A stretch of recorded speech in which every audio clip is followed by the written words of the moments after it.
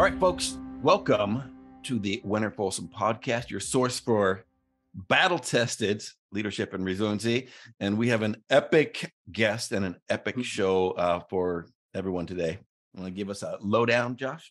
Yeah, we're here with Scott Kellogg, who has been in our K4 men's work community and he's really doing some profound work around transformational chair work, which we won't go deep into that necessarily today, but we're going to talk about some of the concepts that he's brought to our community that are both therapeutic, coaching, men's work related. Like it'll traverse so many areas, and anybody listening, you're going to have big wake ups today when we start to talk about some of these concepts, because they're all parts of yourself and they're aspects of yourself.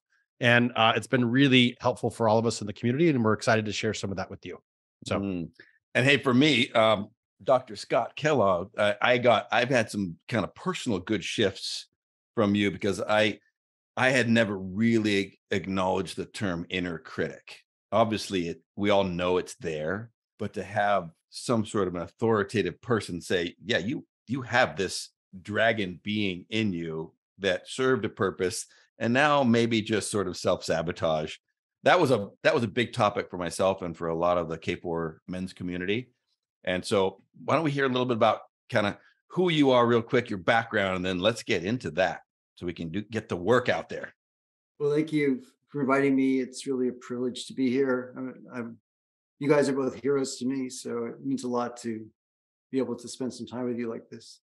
So I'm a clinical psychologist. I began my journey in 1985, started working in the addiction world in 1988. But I discovered chair work in 2001, and I fall in love with it, and this becomes this complete sort of revolution in my life. And a core part of that is seeing people as having different parts. And basically, there are kind of three aspects. One is working with our parts. One is working with what I would call stories, but really it's memories, it's traumatic memories from the past. I use stories a little bit differently than sometimes the K4 people use the word stories. And the third was our relationships. So these are kind of our three dimensions that we're going to work with.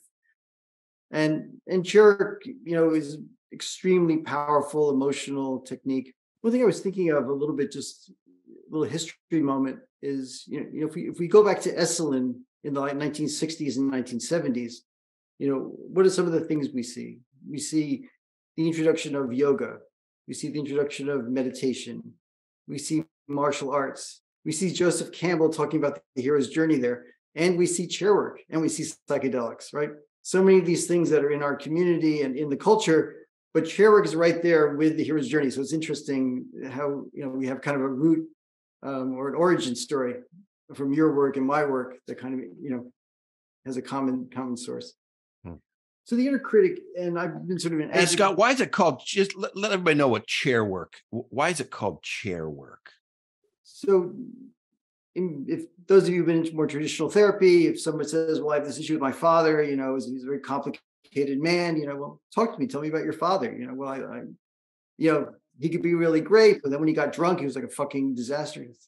I should stop the swearing on a podcast. Yeah. Yeah. Okay. And we talk about all's welcome. Yeah. We talk about the father, but with chair work, we can go, well, actually, let's imagine your father's here. Let's put him in this, just talk to him directly, right? And tell him, Dad, it was complicated with you. It was complicated with you, and that, really ups the emotion. And a more advanced technique would be, let's get two chairs. Dad, this was the father I loved. This was the father, who was so great. And this was the father who was a nightmare. And I can begin to separate out the good father and the just troubled father, right? And that's often, if you grew up in alcoholic or dysfunctional families, you often have this kind of split memory. Another version, some men may have of, I've seen this, when I was growing up, my father was an alcoholic. He was drinking all the time, or he had some gambling problem or something, right?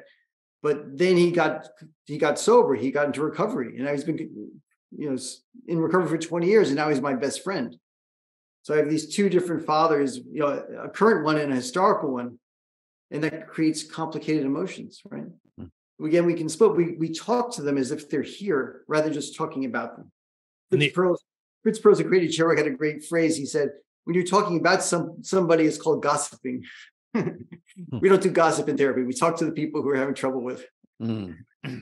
just one thing. I actually took a transformational chair work course. And one thing I got from that course in a breakout session is you can also talk to the parts of yourself. And I'd never given my inner critic a voice. And I didn't even think I had negative self-talk until I did his workshop. And then because I could never hear any, like people would say, what are the negatives? And I was like, I don't hear anything. And then when I did this transformational chair work, there was literally a part of me that came out that was angry and was like just beating up. And I was like, oh, there's this dude. And he was like a hardcore, like highly critical. And so I was like, so very transformational experience when you give it a voice for those that maybe struggle hearing things, or like you have dissociated memories from childhood or whatever else it is. It can be a really profound way to play, like to play with this and to give it a voice. So it's not just people, but parts of self, super potent as well. And we don't recognize that inner voice because it is us at that point. It's almost a possession, right? The liar. I mean, how I went through a list of things that I am lying to myself. Who's the one who's lying? And who are they lying? Who's he lying to? That was a strange splitting kind of an experience. So really powerful, Scott. Thank you. So there was this couple they developed from Louisiana named the Elliots, and they developed a therapy around the inner critic with chairs. And they said, in a quote, like they said, 99% of all forms of mental illness and suffering are based in the inner critic, right? This is the heart of all the suffering. I would say inner critic and trauma are the two which overlap, but are two things. So Can you say that one more time, just so everybody really gets that? Like, that's a big stat. Can you say that one more time? I mean, it's a metaphorical stat, but it just make the point. But they're saying, 99% of addictions, personality disorder, depression, OCD, all the things we're suffering with are rooted in inner critic voices or responses to inner critic voices. OCD is an attempt to avoid the inner critic, right? Depression is getting bombarded by the inner critic. Rage may be another way to get away from the pain of that experience. Narcissism, right? And the other is trauma. All right, thank you, Scott Kellogg. Thank you very much. Yeah. We're done. Okay, good. So I have to digest that for like an hour now. So thank you very much. That great to see you again. Sledgehammer. Everybody can now sit with that and replay that and just sledgehammer. So the problem with men, I think, in men's work, if I may say this, and maybe you're the experts, is that men certainly talk about trauma, but they tend to think the inner critic is good. They tend to identify with the inner critic or see that beating myself up is, well, that's kind of like a useful thing to do, or, So this is kind of my thing with the inner critic that I've kind of been promoting in recent years. There's a lot of attention now being paid to the inner critic. We're seeing more and more, just you Google it, you'll see it on, all over the internet now. But there are really two different kinds of inner critics. And I think this is a very important distinction to make. And you were making reference to one of them, Philip. The very classic inner critic, and this gets us back to Freud, was the idea that we get messages from our parents, we get messages from the environment that we basically come inside of us and they live inside of us. And especially in the case of trauma or abuse or mistreatment, it's like people can say, I hear my mother's voice. I hear my father's voice. I hear that fucking abuser. I can always feel his or her presence in my being, right? And people will say that. It's like, I think of it more, it's what they call an introject technically. It's like another entity is living inside of you, just blasting you, right? And these can be very, very serious. They can lead to suicide. They can lead to horrendous things. And that was the kind of classic, model, and obviously, rooted in trauma. But it's like this force is living inside of us. But what I've come to studying the teacher is what I've come to realize in more recent years is, in fact, most people's inner critic is actually a protector mode, which means it's a mode that develops around, I think people saying 6 or 7, maybe 5 or 4. Basically, they're saying, I'm here to keep you safe. And I'm learning ways for you, strategies for us to be safe. So if you do these things, we should be safe. And perhaps that actually was working when we were a child or when we were young or something. In that environment, these rules made sense. But they become very problematic as we become adults, right? And they lead to all kinds of troubles. So some of you may know IFS, which is very popular right now. And there's a book, Dick Schwartz has put a book called No Bad Parts. I don't think he's completely correct. I think, I think it's mostly good parts and some bad parts. And that's kind of, I think, the reality. It's probably like 80%. These are parts that are trying to help the person. 80% of the patients, it's helping them. 20% of the patients, it's actually an abuser. So the first thing we need to do as a therapist is I often I put them in a chair and I talk to this critic. And I say, why are you telling Philip to work so hard? Or why are you telling Josh to keep going to the gym? Sorry. What's the deal? Why is it so important? Why do this? And they will usually give me some like social reason, which I don't accept. I said, no, but why are you, as a person, why are you telling this man what to do specifically? And you push that hard enough, you get to the reasons. And for the coping modes, they're usually quite frightened. If they don't do this, they'll become homeless. Something bad will happen, right? But if it's a critic, they go, I just hate him, and he's ugly, and he's stupid, and he's a waste, and you can hear the voice. And that's your core differential diagnosis, right? And for the critics, and most of the critics, again, are coping modes, we now need a new relationship with this part, right? It's like, because they're not going anywhere. It's like, okay, this worked when I was, 10. It doesn't work at 35. So how are we going to work together? How can we use your skills, whatever, of observation or your sense of standards? But also, as the other part is inner leader, we'll talk about that probably later, is that it's my life. It's not your life, and I do not work for you. You are a part, imagine, you're a part of my mind. You're not a real person. I'm not here to serve you. We'll get to that a little bit later. But, it's my life, But if it's a abuser, if it's a father that was abusive, that part I need not to listen to that part. That is not a place of wisdom. That is not a part that's on my side. And that's hard for people to accept that. That's a journey to go, this does not have my best wishes. What it's saying is not true, right? And it comes from a place of, I would say, basically. Yeah, I was gonna. This is a big question. Right. Yeah, one. I was just gonna give it a different context, but the same general thing. One of the ways I frame it a metaphor, because I do a lot of very similar parts work, and I just love this conversation, Scott. And one way I frame it is: imagine we're these little kids, innocent kids that see the world as beautiful, and then something happens to hurt us, and it's so painful. Usually, it's a form of abandonment or feeling not loved or not enough at some core level. When I've tracked it back, and in that moment, it's so painful that this part comes online to protect us, as you're describing. And so one of the ways I use the metaphor is: imagine you're a little kid and people are hurting you. And so all of a sudden a dog emerges, like a rabid dog. That's a very protective dog. And he starts to or a dragon. Or a dragon. There we go. A dragon comes to take everybody's heads off. But the dragon could, instead of taking people's heads off like a fight mode, it could also get scared in the corner and play really small, like a little chihuahua in the corner. Like it has all these different identities that it can show up as in order to get you through that painful experience. And when it does, it now feels like it's your protector, because the child can't defend itself. So then as an adult, imagine then you're just opening the door and family, friends, loved one, kiddos, all these things are coming in the house. And this dragon is either attacking or going in the corner and shaking. The same protective parts are coming online. But as an adult, you're like, this isn't what I want. So it's the recognition of this is what's happening. And one other piece is I do find when people do become aware of it, and we talk about this in K4, they usually try to fight it or kill it off. And that's where you're at a end roads, is you're stuck trying to fight or kill a part of you can't kill. So I'm curious your thoughts on that a little bit deeper around, Jungian shadow integration.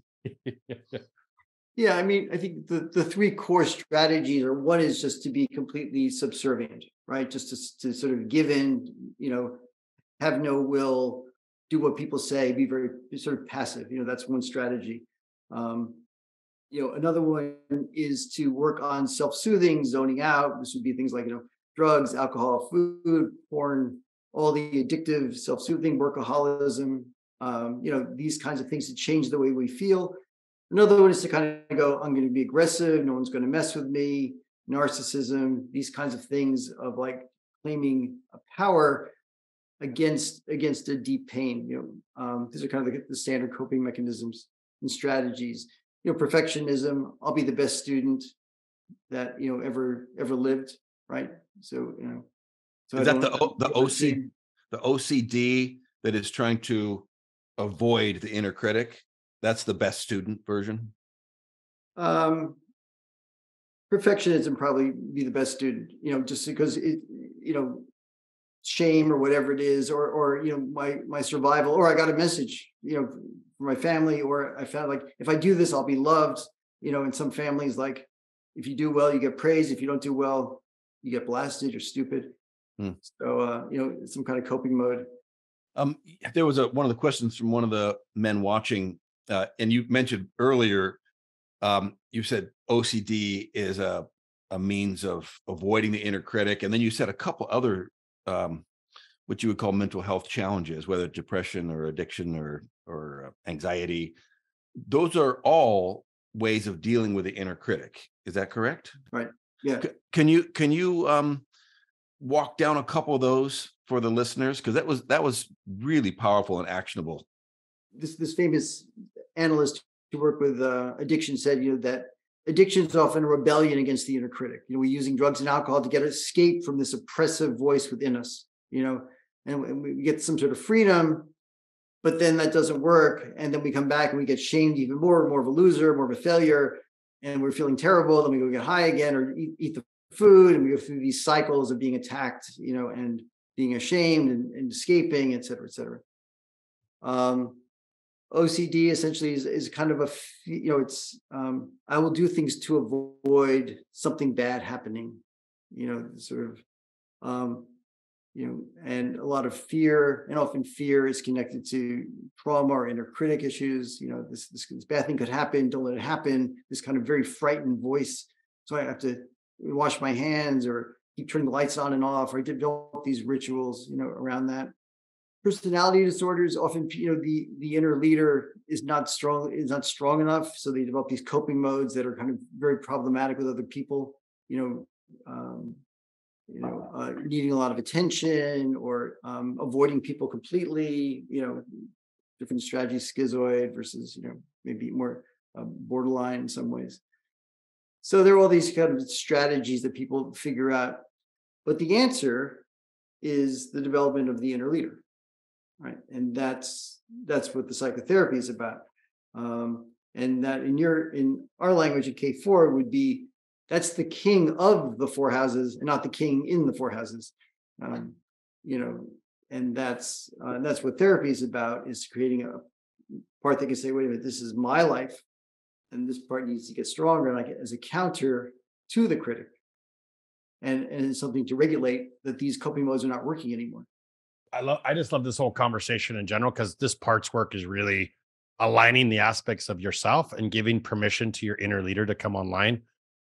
It's such a game changer, because when you realize you have all these parts in yourself, instead of just thinking me, you actually start to learn, like, oh, who's actually speaking right now? So if this part of me comes online and it's an addiction behavior, or it's a inner critic beating me up, or it's something, you have permission to stop, regulate if you're by yourself, and actually bring on or talk to that other part of yourself as you develop that inner leader, to come online and make decisions for you and actually lead. And I think it's a big part of even what we're doing in K4 is we're identifying the adolescent parts of self, which are running rampant.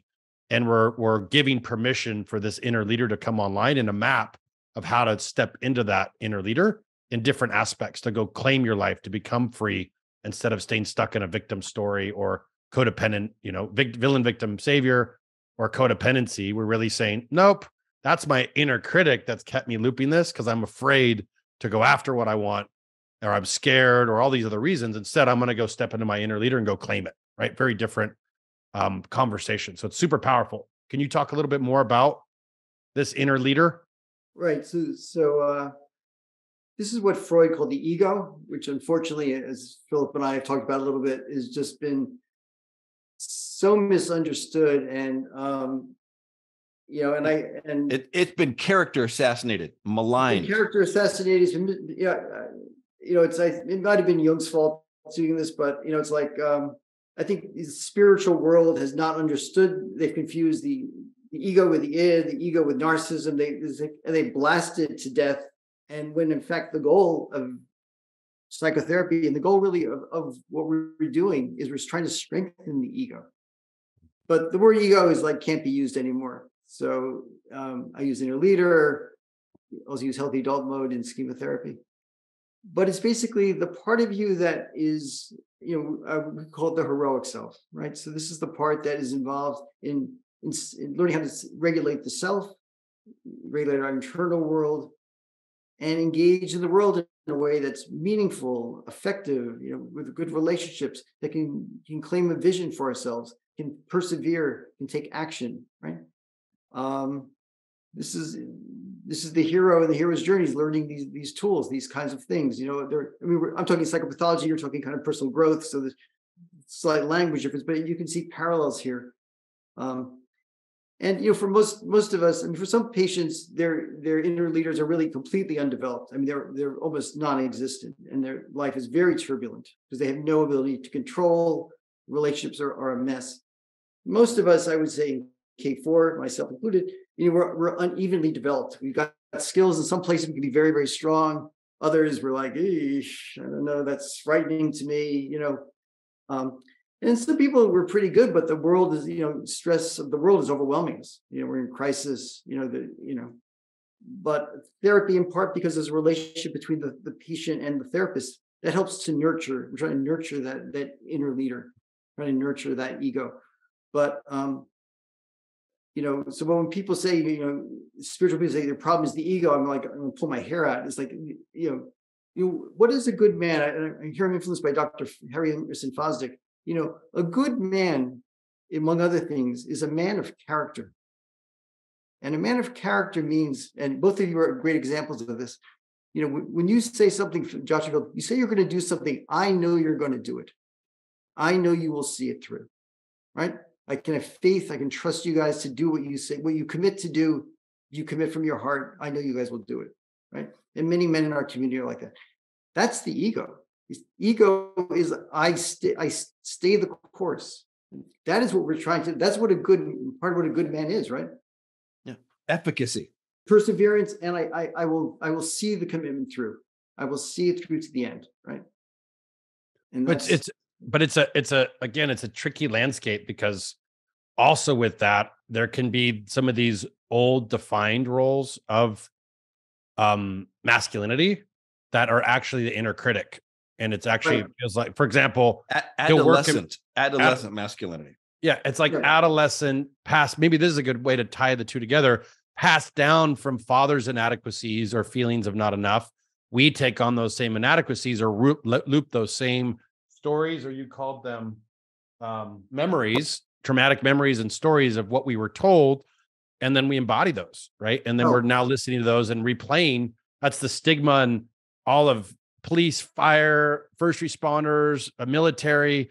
They don't have any emotional tools because that's stigma because they were told it's inner critic, right? So I think these conversations they're framed in the course of battle to be heroic, but without teaching them tools to come home to their family.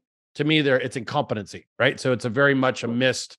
One thing can be strong in one area, but weak in the other in this conversation. Well, so the inner leader chooses his or her values.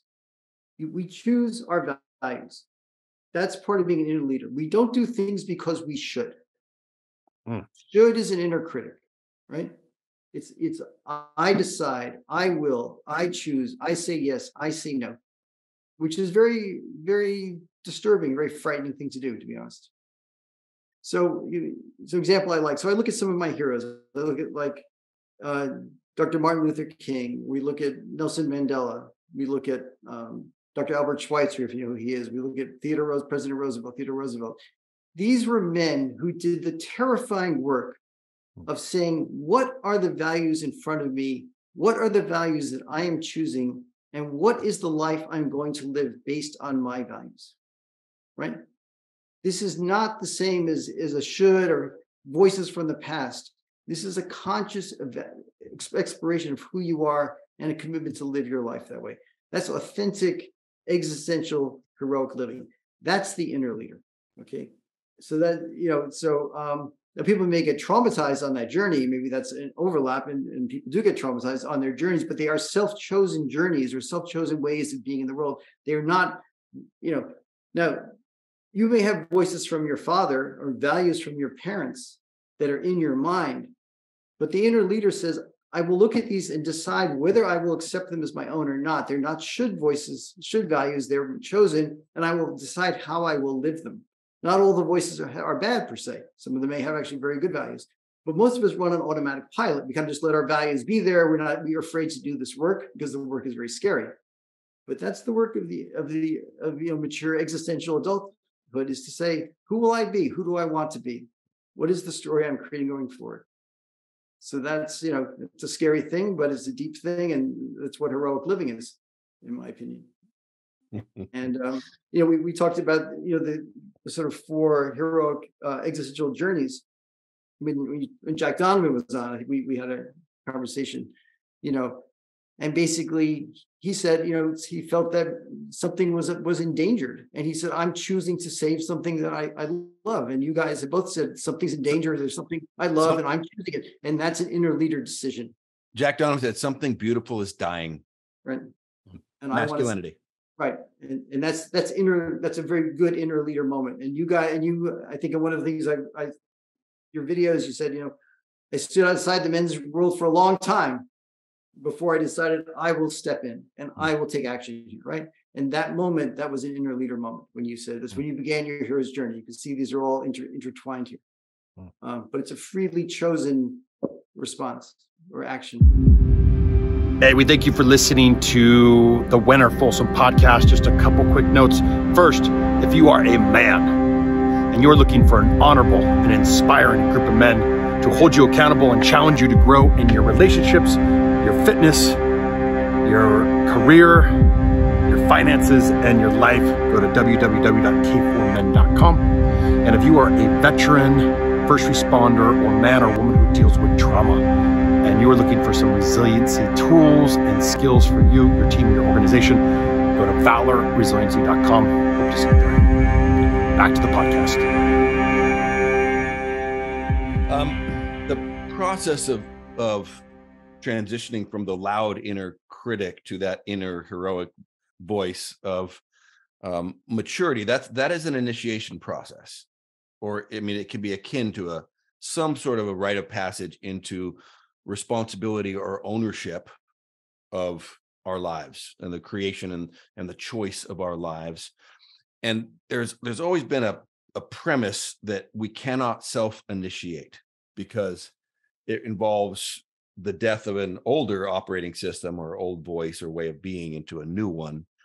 And so obviously in your work, you are the tribe or the support or the shaman who will take people across that threshold into a new way of being.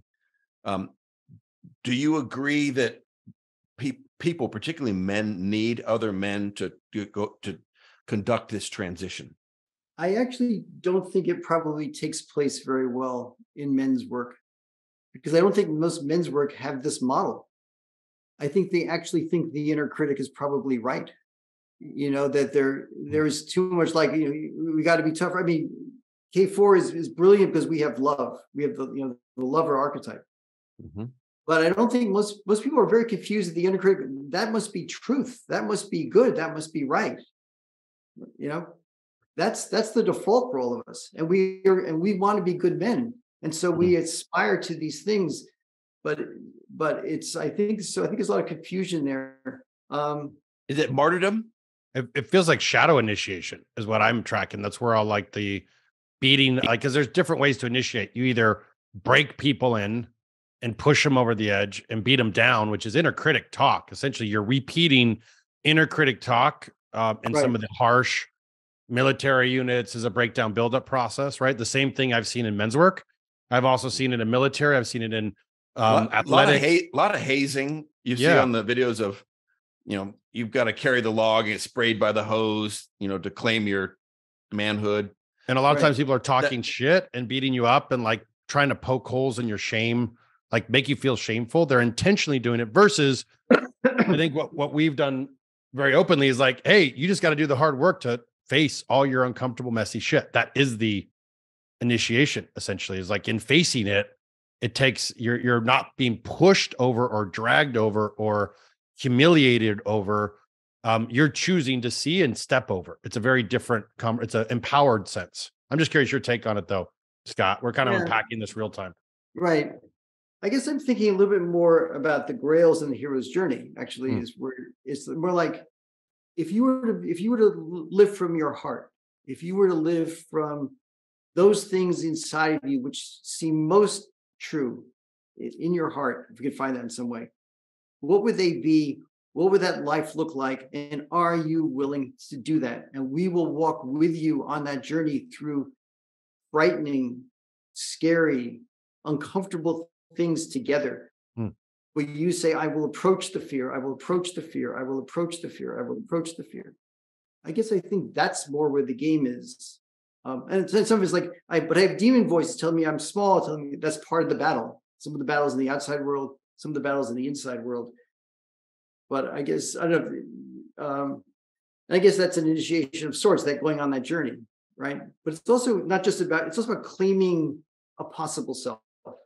It's claiming a story and a future for yourself. It's part of it for me, at least. I guess I am seeing a correlation though to what Philip's saying. Like, I'm just thinking of a direct experience. When Philip sees me differently than I see myself, and 3 other guys see me that way, that inner critic doesn't have a lot of gas. It loses some of its power when Philip's like, "Oh no, this is the man you are," or other men are telling me and reinforcing that. But I'll also say, just a kind of real quick small story. I had a buddy say I had a money story around a partner. Like, oh, I can't attract an actually healthy woman in my life until I make X number of dollars. And that was the inner critic. And then the inner critic would work hard and burn me out, and it would replay these stories. Buddy was like, and I was like, I have a lot of really healthy women that are just friends. He's like, why don't you ask them? And so I asked them, and the feedback there was like, oh, a sovereign woman doesn't need your money. A sovereign woman can make her own money and knows she can help you 10x your money. And she knows your emotional intelligence and awareness is 10x what most men with money actually have. And once they get a man with money, that's actually what they want. And so anyways, it was like, it dissolved that story. So for me, yes, men has been my primary the last decade, but I'm also learning with healthy, I guess, sovereign or initiated or evolved women that are healthy leaders. That's also been helpful for me to destroy stories around the feminine, right? Because it's a woman. And hey, Josh, just to pile on all your women issues. Yeah, feel free. I think one of the things that why we need other men to carry us across this threshold is that because our inner critic is us, we can't see it. It's really hard to see it. You have a certain proclivity for a certain type of woman that you hung out with for a long time. And you didn't see the emotional and physical violence that was inherent in this repeated cycle. And so I think that maybe the initial part of other men is to provide a witness or a perspective or a illumination. And then the other part is how hard it is to actually have the accountability to put those new behaviors into place for long enough that they stick. Hard to develop something that sticks. Yeah, to give you credit, Philip said you're not allowed to date these type of women anymore. Yeah, they was fucking me up. Those women were fucking my life up.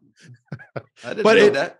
But it shifted when he said that. It raised the bar, and then I started thinking not just my own inner critic with relationship stories. It was more like, oh, can I bring this woman around my community? Can I bring it around to Philip's house? Can I?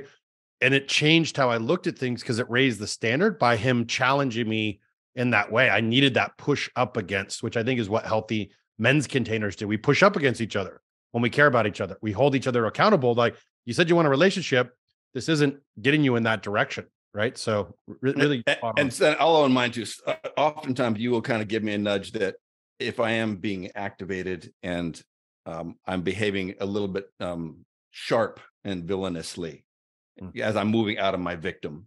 And those are the things that I don't see when I'm in my sadist place, which is one of those inner critic triggers. That's my dad. I mean, there it was. I'm very good at becoming my dad. Partly what you're saying, which I think is very valuable, is that the men's community, the men's group, can be a counter to the inner critic, an external voice seeing us in a different way. And I think that's extremely valuable. We actually did my roundtable, we did a thing of seeing each other in positive ways that was very moving for us. But you don't have to do this, Joshua, but I would say, from my perspective, I'd say, but if I were to go into you, I'd say, tell me the 3 or 4 great truths about who you are. And let's go into that. I'm Joshua Wenner. I'm a man who's strong. I'm a man who's kind. I'm a man who's courageous. I'm a man who, is generous in spirit. Say that again. This is my truth. This is the man I bring to the world of women. This is who I am. I know my story. I claim this truth, and I go out into that world. That's the inner work that and that kind of man does not accept certain kinds of women. There's a woman I know, she's kind of a conservative, she's a very provocative conservative woman. I know her a little bit. She says to me, she says, you can tell the quality of a man by the women he sleeps with. I think, wow, that's strong. But but you are a man of quality, you're a man of value and worth. And the same thing for women, the same, who am I? I don't settle for that. So that's the internal work. So I think we put all these things together, it's not one or the other, but that's the inner leader work, is who am I? What's my story? Pearl Bailey, the actor, said, a man without a story is not a man. That's an amazing quote. I thought about that for many years. Who am I? Who's my story? So I would focus on that as well as the other stuff. But you have to create your core narrative, your core truth, and it has to be either be truth or be the truth that you want to be for you, right? Some of us feel like we're just a mess, but okay, I'm a mess now, but that's not the man I want to be. Yeah, and this is all. I've used a lot of other language. I could see that, but the inner critic could override that. But for some reason, hearing. No. But I'm just saying. Wait a second. Yeah. That's the work. We say, wait a minute, inner critic. You have to go to this chair. You don't get to override me. You don't. That's the game. That's the game we're playing at home. We're playing it all the time in therapy. You don't get to override me. Yeah, but you're a fucking loser. Fuck you. I'm not a fucking loser, and I want this, and we go back and forth. And the inner critic's acting up right now. But this is my life, and this is the struggle. And that's why the inner leader, the ego, is so important, because we have to strengthen against these forces. Another part says, well, this is too stressful. I just want to go, do porn or have a drink or just zone out on YouTube for 6 hours. No, I'm not doing that either, because I am choosing my life. This is my life. And that's where the game and chair work is helpful, because we can space these things out rather than just having it all in my brain, which is very difficult.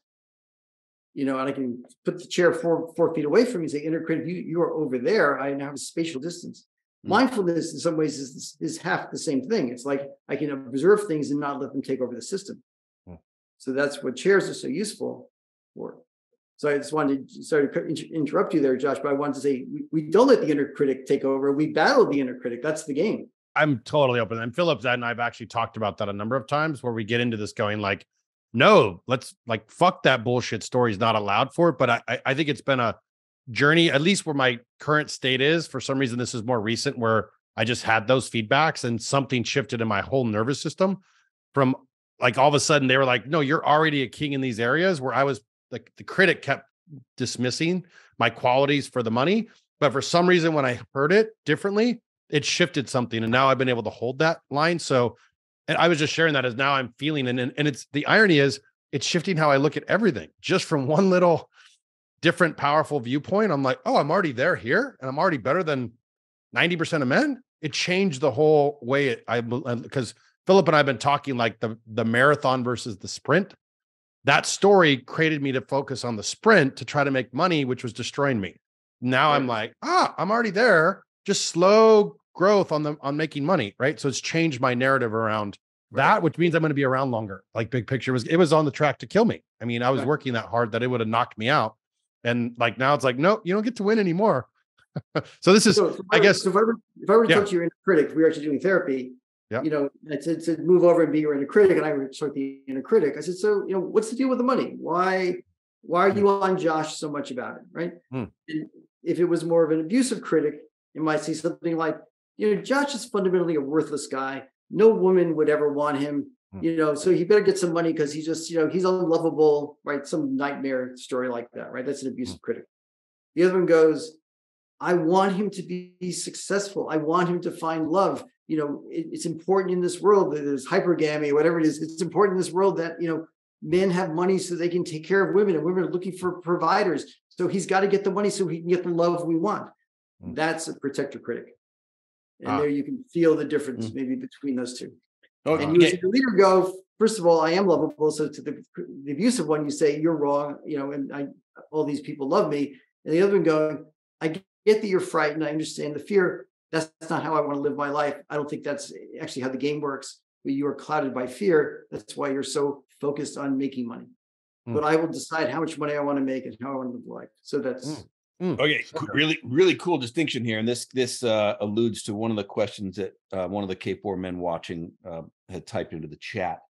And that was there's a positive output to the inner critic, that it does drive us to something.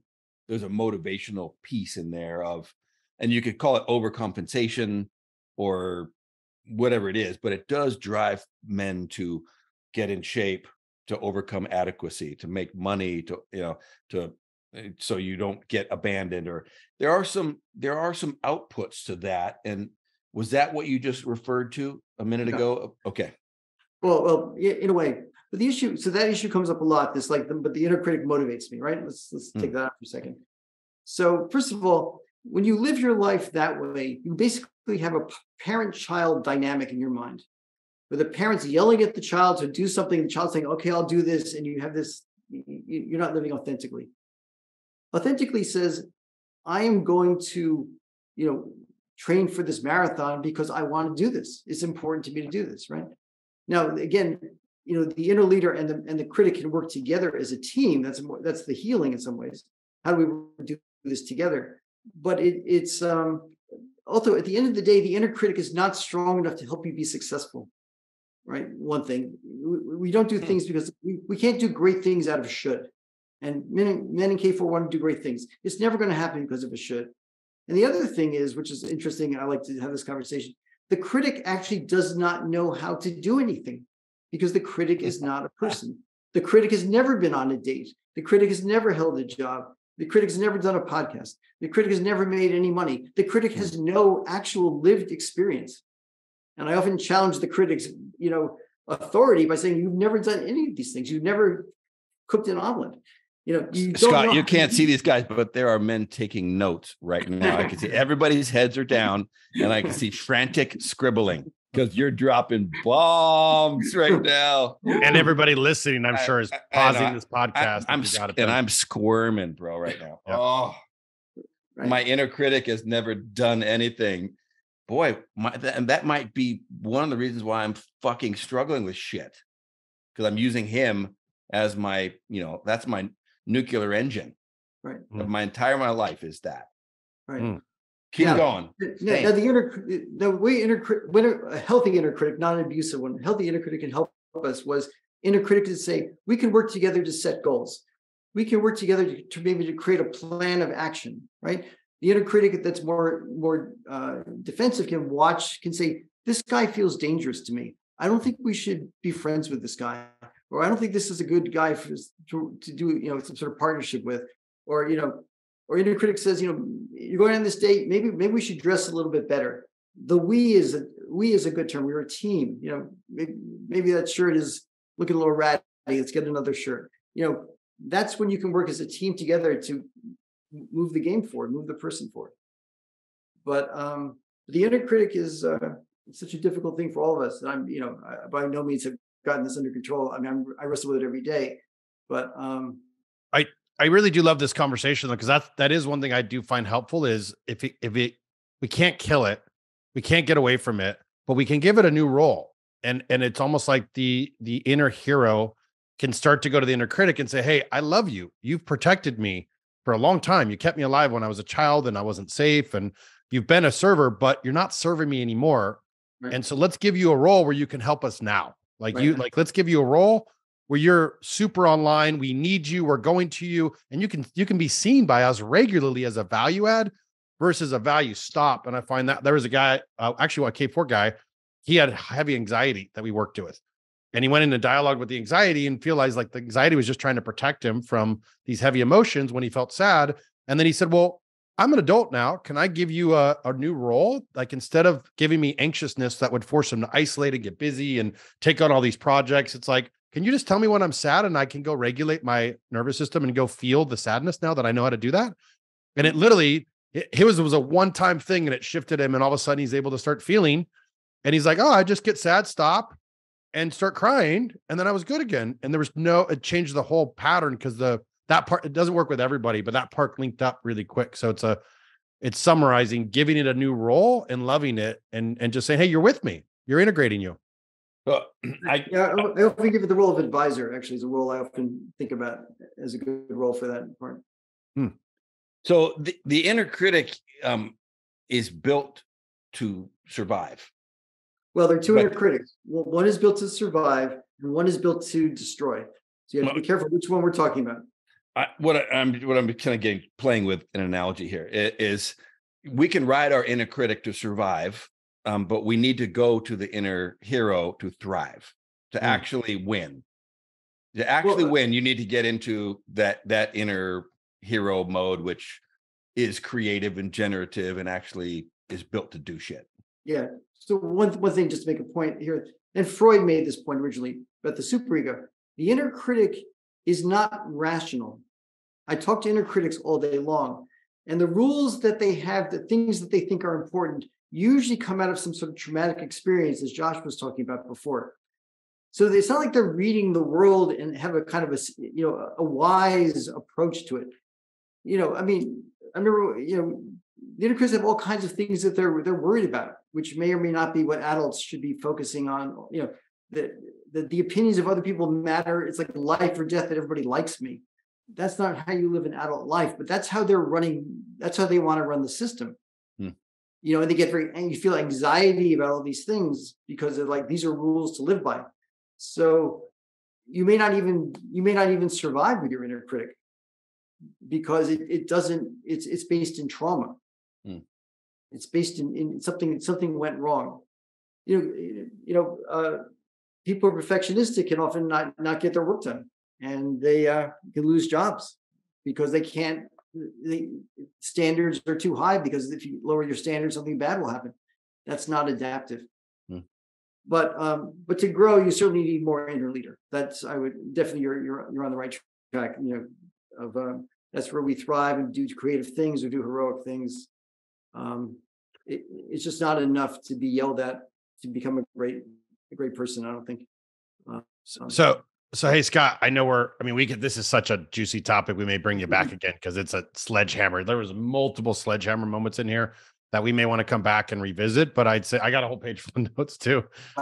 So question though, if we usually give a challenge to our listeners, so somebody's listening or the K4 men that are on right now, what's a challenge that would be helpful? Like, how can they take this conversation and implement some? Is it to become aware of their inner critic, to start to notice the next time of that? Awareness is a function of choice. Could they bring some awareness to that, or what would you recommend as an action item for them? Well, I've been thinking about something lately. I thought I might give you a little exercise to try here. If that's okay. So I need one of you to volunteer for a second. Josh is volunteering. Okay. So Josh, tell me three positive qualities about you or that you are striving to live in your life. Honor, integrity, and compassionate. And just to clarify for myself, the difference between honor and integrity is what for you? Or are they sort of the same thing? I guess that's pretty close to the same thing. Yeah. So let's say honor, compassion, and service. Honor, compassion, growth. I'm always going to grow. I'm going to be mainly compassionate with self. I've been compassionate with others for a long time. I'm learning to be compassionate with self, and honor. So three values that you hold as important for yourself are honor, compassion, and growth. That be fair to say? Correct. Okay. So I'm just going to give you some language and just repeat this, if you would. Yep. Okay. I'm going to do it a couple of different ways. All right. Mm-hmm. You call yourself Josh. You call yourself Joshua. Joshua. Okay. So say this. I'm Joshua Wenner. I'm Joshua Wenner. I am a man of honor. I am a man of honor. I am a man of compassion. I am a man of compassion. And I am a man who seeks to grow. And I am a man who seeks to grow. I want to say all of that again. I am Joshua Wenner. I am Joshua Wenner. I am a man of honor. I am a man of honor. I am a man of compassion. I am a man of compassion. I am a man who's seeking to grow. And I am a man who's seeking to grow. Say that in your own words one time. I am Joshua Wenner. I am a man of honor. I am a compassionate man. And I am a man who seeks for growth. Right. Now just move yourself like a micro inch. Just do something in your chair. Okay, good. Now you're going to say it second person. Joshua, this is what I see in you. Joshua, this is what I see in you. I see that you are a man of honor. I see that you are a man of honor. I see that you are a man of compassion. I see that you are a man of compassion. And I see that you are a man dedicated to your growth. And I see that you are a man dedicated to your growth. Let's say that again. Joshua, I'm looking at you and this is what I see. Joshua, I'm looking at you and this is what I see. I see that you are a man of honor. I see that you are a man of honor. I see that you are a man of compassion. I see that you are a man of compassion. And you are a man dedicated to growing. And you're a man dedicated to growing. You say that on your own once. Joshua, this is what I see in you. I see that you are a man of honor. I see that you are a compassionate man. And I see that you're a man committed to growth. Okay. And move yourself one more micro inch. Okay. I want to tell you something about Joshua Wenner. I want to tell you something about Joshua Wenner. Joshua is a man of honor. Joshua is a man of honor. Joshua is a man of compassion. Joshua is a man of compassion. Joshua is a man dedicated to growing. Joshua is a man dedicated to growing. So say it again. I want to tell you something about Joshua Wenner. I want to tell you something about Joshua Wenner. He is a man of honor. He is a man of honor. He is a man of great compassion. He is a man of great compassion. And he is a man dedicated to growth. And he is a man dedicated to growth. And you say it once yourself. I want to tell you something about Joshua Wenner. He is a man of honor. He is a man he's a man of compassion, and he's a man dedicated to growth. How are you feeling inside after saying that? Good. All right. Yeah. So first person, second person, third person. I saw that. Yeah. Saying positive things about yourself, 3 or 4 things. Ah. So I thought that would be that's strengthening the inner leader. So a little practice with that. I thought that would be helpful Great. for the group. Great. So everybody listening, this is your challenge. Pick 3 things. Say it from these 3 different perspectives, just like how we modeled. How often should they do that? Twice a day. That would be great. Twice a day, and that'll start to strengthen that inner leader of them. And maybe pick different qualities. Do the same 3 for a week, and then change it up for the next week, and keep picking different qualities. And if you for some reason feel like you don't have any good qualities in you, maybe you're in some dark place, then what are the qualities that you want to be, right? You know, I want to be a man of honor. I want to be a man of compassion. I want to be a man who's dedicated to growth. Right? So that's another way to do that if you feel you're not there yet. So good. Hey, Scott, before we get off, where can people find, are you doing other workshops, like transformational chair workshops? Are you doing, can people get a hold of you? How do they find you, get a hold of you, learn more about you? Any programs you have coming up? Anything you want to share? Yeah, so we actually have a new website. So we've been developing a new company. It's called Chairwork Psychotherapy Initiative. And if you look up chairworktherapy.com, you should find it there. We'll put it, I guess you'll post it down below. But it's been a great pleasure to be here. Thank you so much for having me here. Great to be with my K4 brothers. Thank you for the generous comments there. And it was great fun. And yeah, I think you were getting what I'm doing about with the inner critic, and great to interweave it with what you're doing. So you're a hero. You're a hero, Scott. Mm-hmm. Thank you. Thank you. Powerful. So good. Thank you, brother. This was such a good call. So fun. Yep. Hey, thanks everybody for listening, and stay battle tested, folks. See you out there.